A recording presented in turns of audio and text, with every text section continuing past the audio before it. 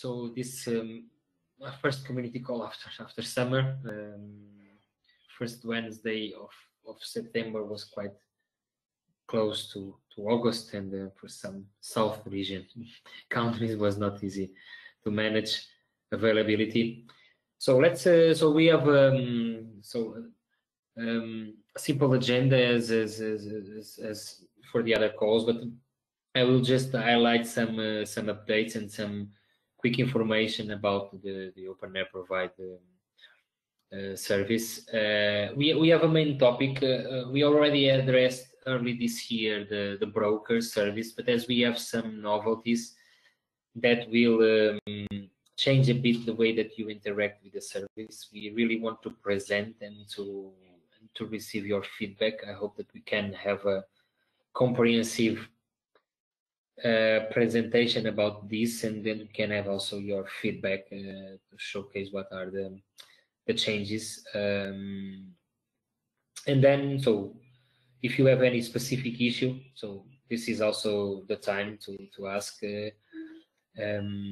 Feel free to jump in. So first I do the updates, then we have the topic discussion on the broker. If you have any specific question about the broker, we can address them, and then at the end we have time for other questions. So we have the notes for the meetings. If you can Andrea will share it in the chat, but you can put questions in the minutes, or you can make some comments there. If we need to address something after the call, you can put it in the minutes. In this document we check it, but you can also write in the chat. So feel free to do that. Andrea, are we recording? Are we fine also with the recording? Everything is okay? Yes. Okay, perfect. Okay, so I just wanted to highlight the 3 or 4 things. One is related with the broker. So Paulo will, Claudio, our colleague from PISA, from CNR ST, will detail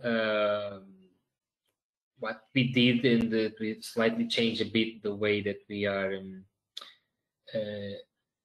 interacting with the users about the enrichment events. Not currently. Currently is what you see in the Provide is so the same, but we already discussed the changes. We are not completely sure about if we are doing the right approach in terms of usability for the end users, but we will have some changes now during October. You will see it. Of course, we will send that information, but be aware that is one of the coming visits to Provide into the tab of the enrichment events. You will see something slightly different. Claudio will present that. We also did.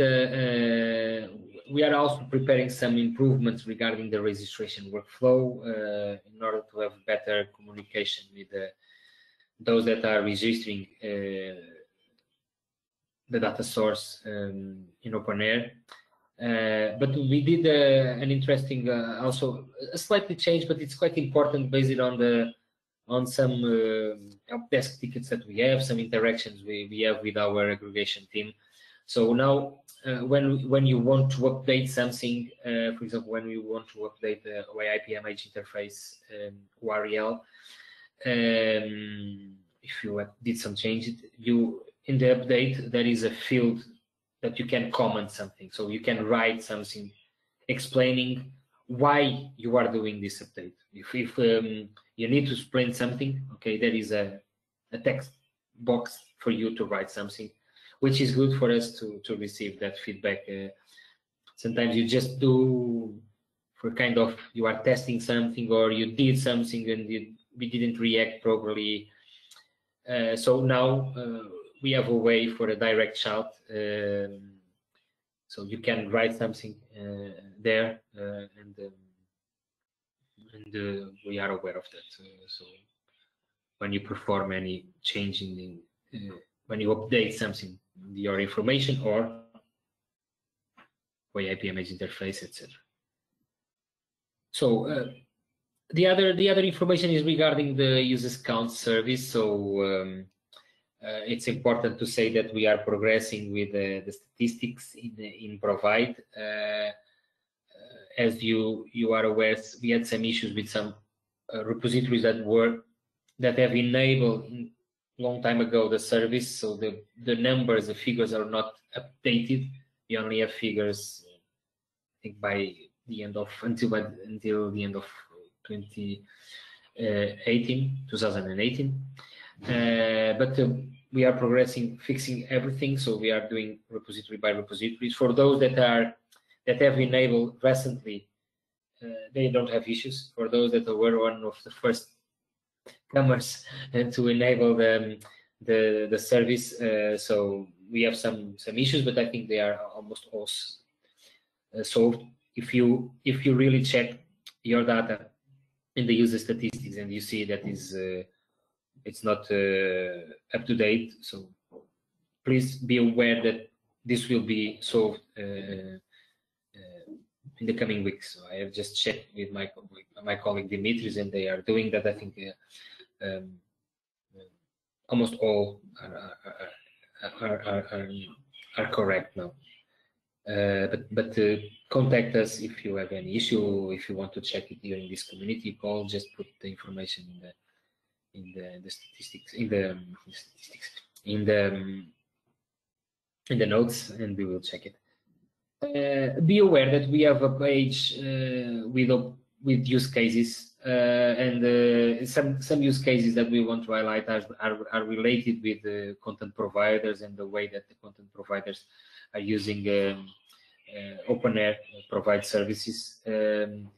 So in fact, we had 2 or 3 use cases there that are closely related with the functionalities that we have in Provide. Recently, we had a new one from Serbia. We also had one from Portugal in the past, from our national infrastructure network of repositories. So if you have something relevant, please share with us. I'm quite happy with an invitation that I received from the repository managers from Spain that are part of the network of libraries and responsible by the working group of repositories in Spain. They are organizing a session during it's after the Open Access Week, but it's a session on OpenAIRE Provide service with real use cases from Spain, October 29th. Thank you, Paco. And I'm quite happy with this kind of activity. So feel free to organize like Paco did with other colleagues. And if you need any help from us, if you want to invite us, so we are quite happy to support.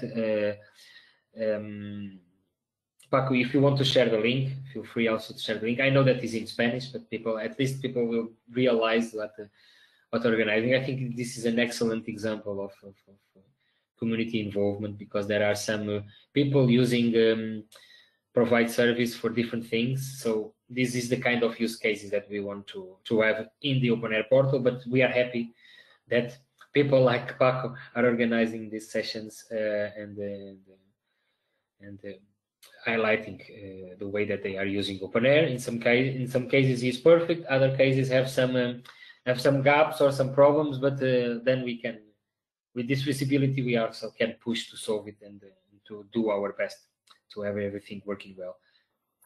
Do not forget about sometimes I receive some requests of information. Be aware that we have this this page where we put the information about the aggregation and the content provision workflows for you to be aware how it works. But the most important is that here in this page we have a table that we say when we will have the next update schedule, and what are like the 2 or 3 main highlights from the last update. So we try to have this properly updated. Sometimes we don't do it, but usually we have information here, as you can see. So you can see also when we will have the next one. Be aware of that. So we need to put this in a different place to highlight this, but be aware of this. Usually, if you in this page is available in Explore also. When this is on the bottom of the search page, it's not in the right place, but we can put it in other places. So the last index information. So as I receive requests about that, so be aware of that. Okay. Of course, this is the information about the general index update and status update for all OpenAIRE research graph. But of course, inside Provide you have the history, aggregation history. That is, I think, working well. We realized that we don't communicate so well with the end users, so we did some user tests, and we realized that this is not clear, that page is not clear, it's not providing a clear information for the end user. We are trying to address that. Our design team is proposing some changes for that specific page in Provide. Maybe we'll do some changes, but so be aware that we have the aggregation history for the specific information of Provide. When was the last time that we have aggregated the information, transformed, and then we have this for the general information. Be aware of that because sometimes I receive requests. There are other things that maybe we should highlight, but these are the 5 highlights that I want to do. If you have any, so Andre is also sharing here the links. If you have anything to report, feel free. So now we will detail the broker service. So we will remind you and us how this service works, and then Claudio will highlight also based on the workflow that we have, the changes. Okay, there are some changes basically due to scalability of the service. So maybe Claudio can explain better. We were quite happy with the service. Okay, we need to have some improvements in terms of updates and things like that. Sometimes repository managers found old events that in fact are already updated in their repository, but they still are in the OpenAIRE. This is due to so it's impossible to have a clear synchronization between the aggregation and the changes that you do. But so we always need to take into consideration a delay or a difference from 1 to 2 months between the updates that you do and how they visible, or how are they visible in the broker. But now this will be different. So Claudio, I did all my information, so feel free to ask questions directly using your audio and connect your camera to Claudio during the presentation or in the chat at the end. Claudio, do you want to? I can stop sharing my screen, or if you want, I can share the screen. And Hello, hi everyone. Yes. Can you hear me? Yes, perfect. Do you want me to stop sharing the screen and you do it, or? Well, actually, I think I have the very same presentation, so I can just ask you to move forward. No need to. Okay. If you can just, yeah, thanks. So a brief recap of what the broker service, the OpenAIRE Broker Service, is about. The main concept behind the broker lies on the fact that among the goals of OpenAIRE is an increase of quality on the information that we gather in repository. OpenAIRE tries to build an added value in terms of quality of the metadata records, because as an aggregator, it's important to build a uniform information space, actually a graph of information. But uniformity is a key aspect here, because given the number of data sources that we have on board and the fragmentation of formats and the nature of providers, OpenAIRE has to solve quite important issues, I might say, in terms of uniformity of the data. Just to give an example, the same information like the authors of a publication can be exposed in several ways by repositories, not to mention the references to projects or the language of a publication. So there is a set of processes that are in charge for normalizing these fields across the aggregation pipeline.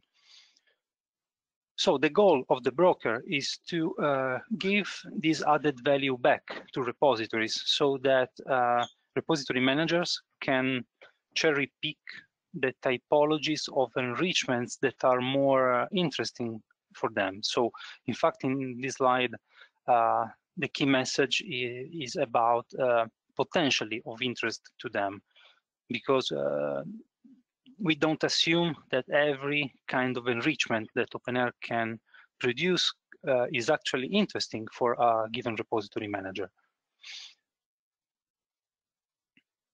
So end of the line is that the enrichment of the records in the repository, the regional repository collection, is performed with extra metadata information.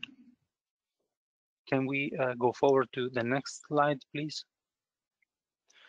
So this is okay. This is the slide where I try to sketch the main changes that we are introducing in the broker service architecture.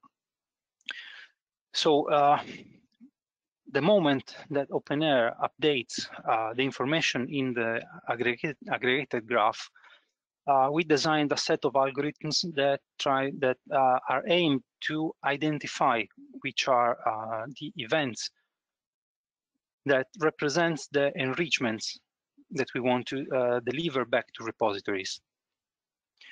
These events are in the past were built completely, and I must say we underestimated the amount of information that we were enriching from repositories for the different topics, so the different kind of enrichments that we could synthesize from the graph. So in the previous implementation, we built this full set of enrichments, and we observed after some time that the way we designed the backends, Elasticsearch in this case, could not cope with that amount of information. So we decided to limit the amount of events built by default to the top 100 events per topic, per repository. So this will give a repository manager the possibility to preview the set of events that OpenAIRE can build for them, still giving an indication for every topic on the total number of events that can be potentially built. So in phase 2, if a repository manager is interested in some enrichment aspects, can perform a subscription, and from that moment onwards, the OpenAIRE algorithms will build the full set of events for them that will become then notifications, because we have now someone that has expressed interest in some enrichment topic. Then this was actually the phase number 3, where we match the information built by the events with the subscriptions. Then this information will be accessible now for the first time through notifications that can be explored both on the Content Provider Dashboard user interface, but also consumed by public API that will be available under API OpenAIRE EU/broker. We are finalizing the deployment during these weeks in the beta environment. Then we will open a, let's say, semi-public session with some pilot use cases, designing clients to automatically integrate these notifications into their repositories. So this will close the cycle to give back in a semi-automated way, let's say, events back to the repository collections. Can we go to the next slide, please? Yes, so, oh yes, this slide was about a bit of explanation of how the enrichments are synthesized from the OpenAIRE graph. As you might have already heard in other presentations, among the processes that we run on top of the OpenAIRE content, there is one named the duplication, which is aimed to identify multiple instances of the same scientific products deposited into either different repositories or even inside the same repositories. It is based on different criteria that take persistent IDs as well as publication titles or the authors into account to decide if two scientific products are the same or not. But essentially, given that different instances of these bibliographic records can expose different pieces of information, since the algorithm produces as an output a group of publications, let's say, we can identify which of these have some piece of information and the other does not. So thanks to the provenance information that accompanies every record, we can synthesize the enrichments for every repository that takes part to a group of duplicate records in the graph.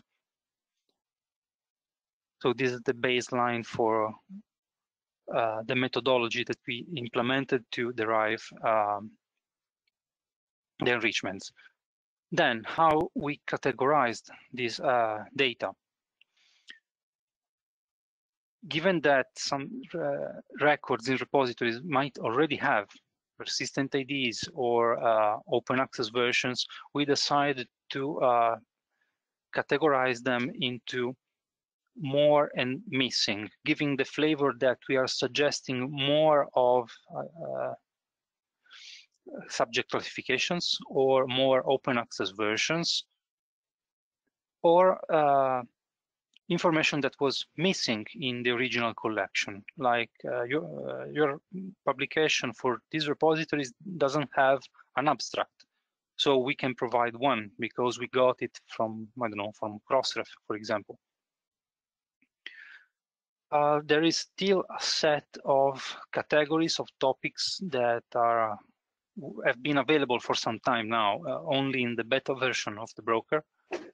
As Pedro highlighted, if I well remember, in the last community call, an evaluation was carried on for links to software.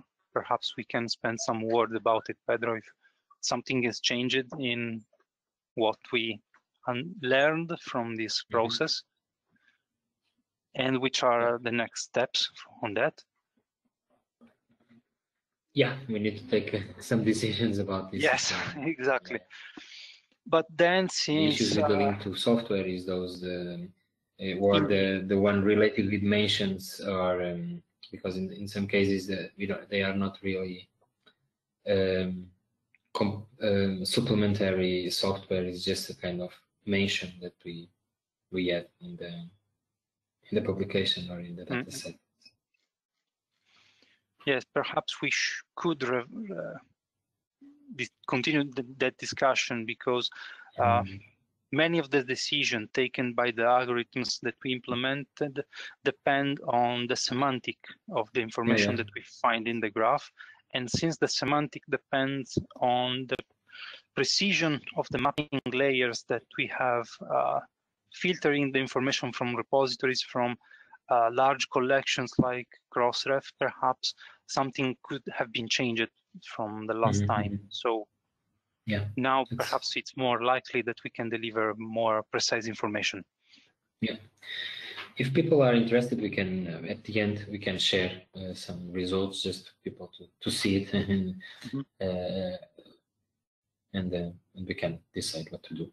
Yeah. Thank you. That's.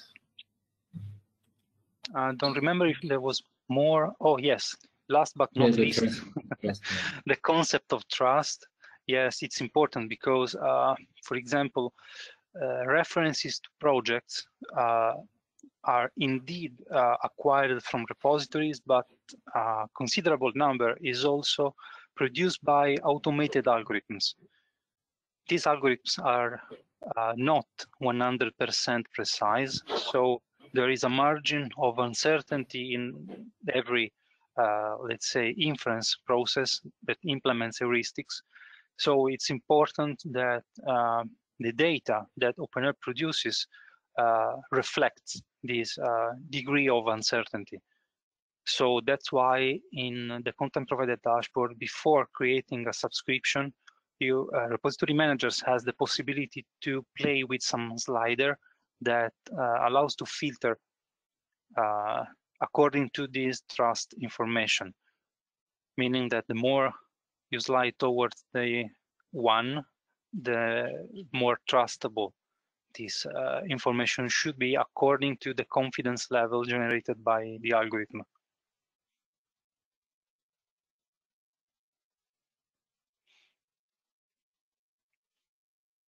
Yes, this is the list. Some examples of the numbers, some of the numbers that prove that it's not easy to. No, actually, I don't remember when we updated this table for the last time. But, probably we updated the events in production at least a couple of times since we built this table together, Pedro. So perhaps we can revise it. Yeah, but the numbers here are not relevant. It's just to to list all the types of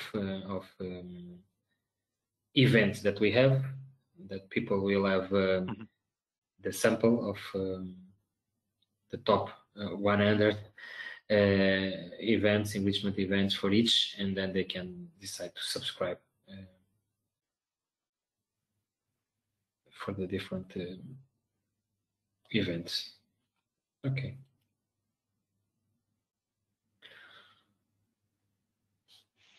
ORCID is already available, and then we have the links to software that we need to address. Maybe we can address that part. Okay.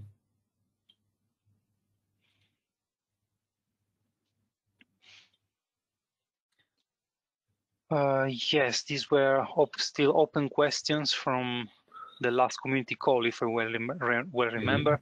Some of them are still only ideas, as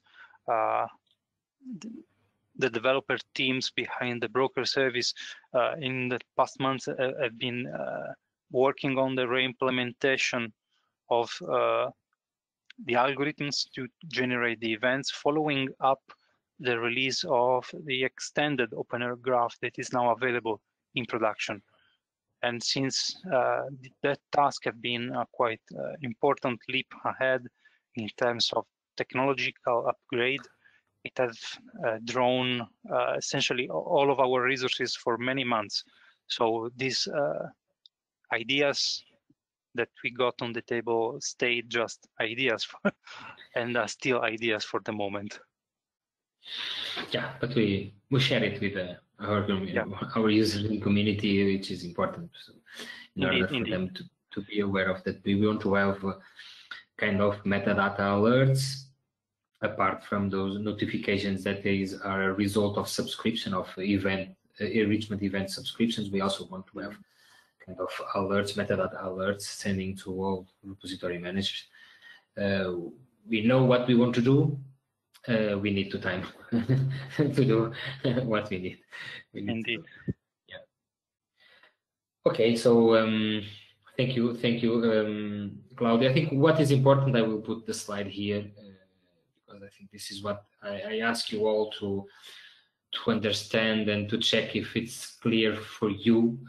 Please put your comments or just to turn on the microphone and share with us. So this is two steps that we have, these different phases that we have here from the time that we just generate, let's say 100 events per topic of the enrichment. We share it with you. We also identify the total number that you have, that you can expect to have for that specific topic, and then it's in your side. You decide to subscribe or not, and then if you subscribe, we will generate those events. And with this approach, as Claudio said, we can better cope with our scalability of our infrastructure and with our resources available for this service. Do you have any comment? In fact, this was something that so now we have this need, but we are aware that not all repository managers want to receive and are interested in all the events. We are aware that in some cases they are interested in 3 or 4, other cases they are interested in more. In some cases they just want to receive links to projects and it's done. So for this, when we do this, when we put this change in production, okay, then you need to subscribe to receive this information. This is what is important to say. But Claudio, do you have any clear information for our colleagues here, so that we are going to move the current subscriptions and put it in production with this new approach? Or subscriptions that were already performed will be migrated to the new implementation? Absolutely, yes. Okay, perfect. We'll try not to lose anything that was valuable from the past. Yes. Okay. So, do you have any comment? It's clear.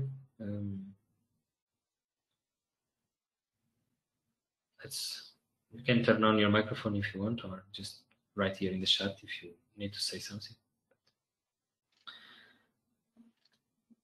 I understand that this is something that you are waiting also to see in practice in the dashboard, but at least we wanted to inform you, and this is a big change in the way that we deliver this service for you.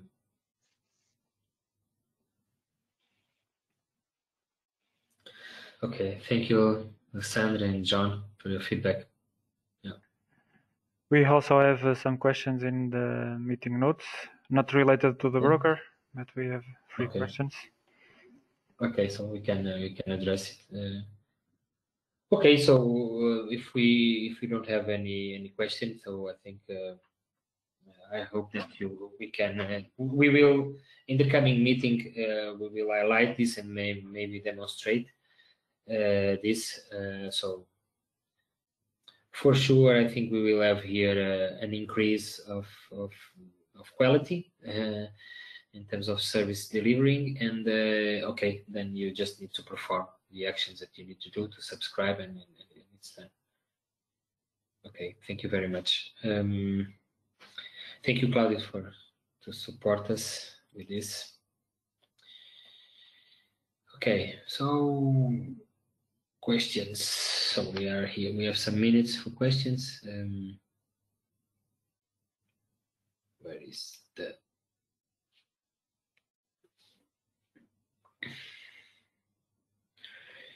If we are not sure about the answer, we can address it later. But let's have now.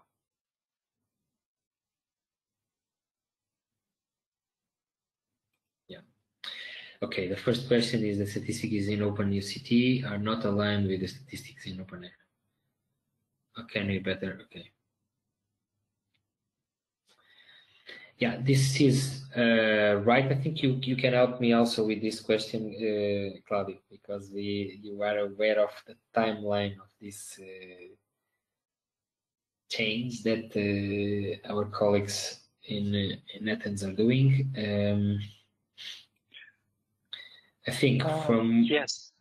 Let me open the link in the meeting notes so that I can imagine better imagine what the question is about. Yes, it's a difference between the provide and what they see in yes, the thing is currently monitor,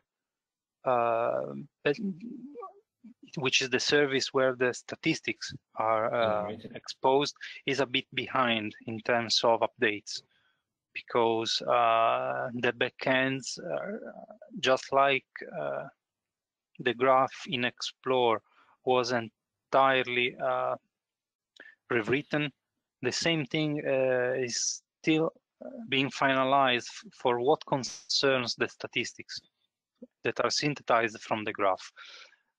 And that part is a couple of months behind.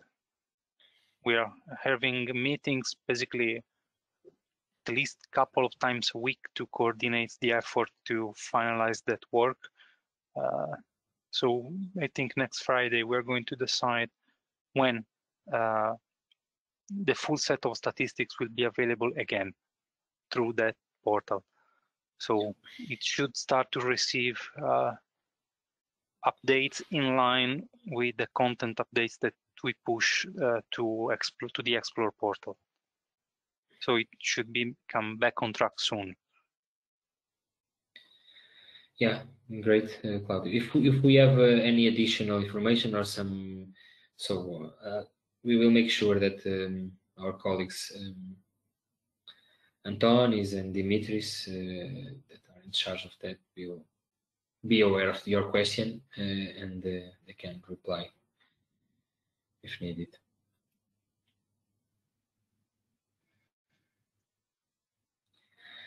Yeah, and Brianna, adding a new list of projects local funder is a very rare task, and I have forgotten how to do it. Please help. Okay. Yes, I think now we also are having in place some better workflows. So you just need to send us and contact. Right now, the contact person is Ari. We'll reply here, and you can send in fact is Ari for the list is Ari and Miriam. So maybe we can put the emails here from Miriam from CNR. That is the person then that will check and put the list of projects in our information space, and Ari will manage the test mining and things like that. So I will put here the emails. You know some of, maybe you know the area, but I will put here.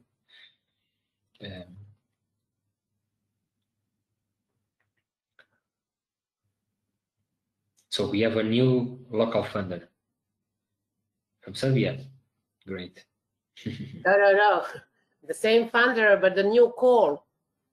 The new content, the new projects. Okay. So just send to Miriam. It's done. I forgot Ari, because Ari will interact. Miriam will interact with Ari. Just so, yeah. Thank you. Good. I will contact. We are also doing the same for FCT. We did it last week. And You see. So we are almost in line. we are in line. Yes. Yes. Okay. Okay, what needs to be done to activate the Scolix API? How does one test that the interlinking service is working? Okay. Okay, here, I'm not sure if I can help. Claudio maybe can help. If not, Claudio can. I'm not sure either, because Scolix is a format, and it's implemented only for the moment by the Scol Explorer service, which is a sibling aggregation system that has a different set of data sources, different from OpenAIRE, I mean, contributing to building the aggregated information space. So in principle, to activate Scolix API, you have to be a provider to the Scol Explorer aggregator, or be part of one of the collections that Scol Explorer aggregates. So if this is the case, perhaps some queries can be performed directly on the Scol Explorer APIs, perhaps. At least this is my take on the question. Not sure if I can go deeper. But Gil, if you want to open your microphone, maybe we can. For example, if you want to benefit, for example, to identify links between the different resources and between projects and publications and things like that, maybe you want more, as you were mentioning Scolix. I think you can benefit from what we have in the book content, and also from the DOI Boost dataset. No, Claudio? Well, Scol Explorer only has links between publications and datasets for the moment. Yeah, but I'm saying that Jill can benefit from from all the links that we have in OpenAIRE in our. Yes, but not yet in Scolix format. Not yet in Scolix format. Yeah. Okay. Implementing the Scolix compliant API is among our goals, but not yet there. You need to do it programmatically to work with our the way that we are exposing them.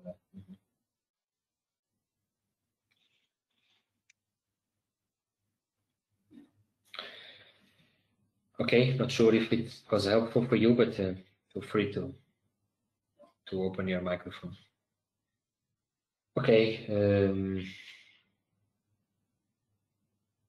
there is another question. So from Jordan, looking at open innovation in OpenAIRE, I see that there is a work in progress for broker service integration in institutional repositories. So what we can say about this, Claudio? We can say something from because you are in fact the point of contact for one of these projects from the tenders, from the innovation tender. Yes, I know. You are in contact with For Science. Are you in contact, or is Antonis? It's you.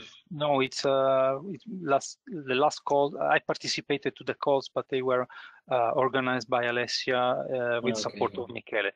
Anyway, I know that they were interested as a pilot case to integrate a client on the DSpace GRIS platform, capable to automatically get the enrichments produced by the broker. So by consuming the information from the API that we are working on. So basically they participated to the design of the metadata format and the methods implemented by this API. Yes, and this is being done by in this project from For Science. So yes, Jordan, you can benefit from that when it's done. And I think it need to be implemented until December, no? December. The projects need to be finalized in December. Yes, yes. So let's say that for sure, by January next year, you will have information, but maybe we will have. I think we will have also an open presentations from the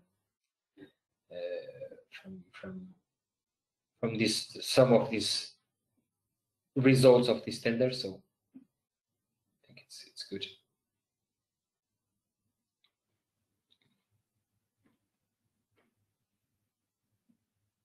Yeah, thank you, Jordan. Okay, so we are coming to the end. I'm just so be aware, as I am in the OpenAIRE page, be aware of the public OpenAIRE week next week. So we will have this set of different meetings.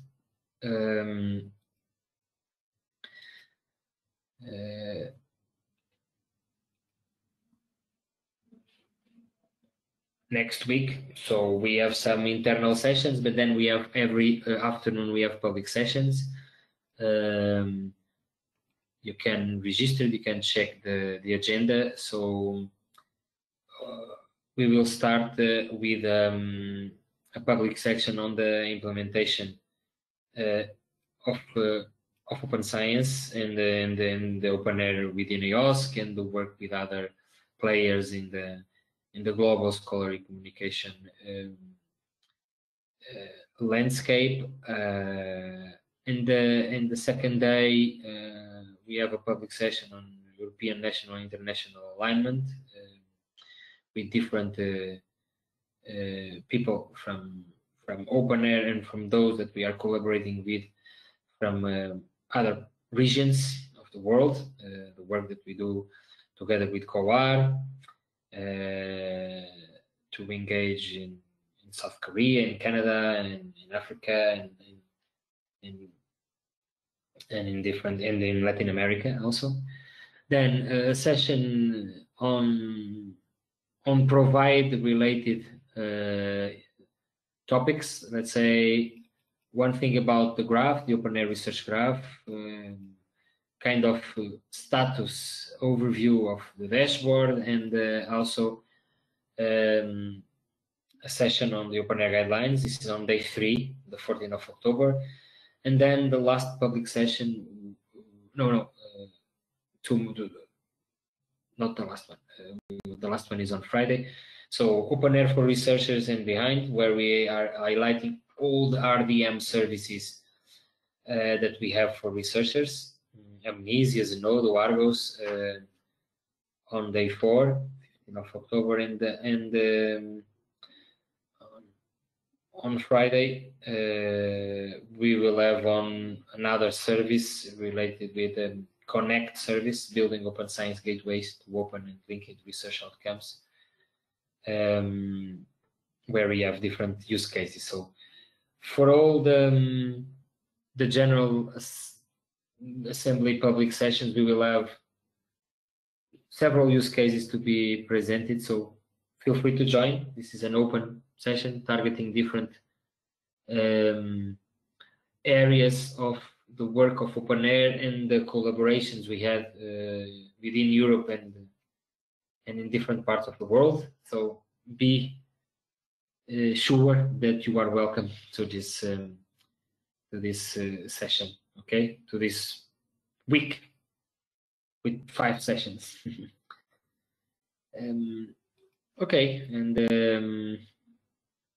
not sure if there is anything here in the chat. No.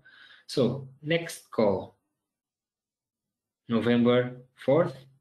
Okay, same time, 2:30 Central European Time, on the first Wednesday of November.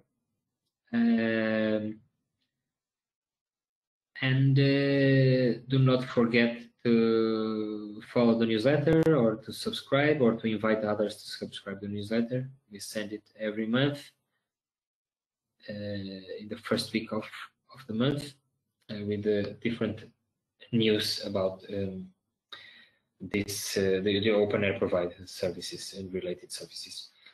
So many thanks for your participation. I hope that was useful. If you have questions, put it in the notes. We will check it during this week. And if we have more inputs from other colleagues that are helpful to reply your questions, we will send you a message, okay, to highlight that we have answers in the notes. Okay, thank you very much, and see you next week for some or in 1 month in the other Provide community call. Thank you very much for your participation. Bye bye.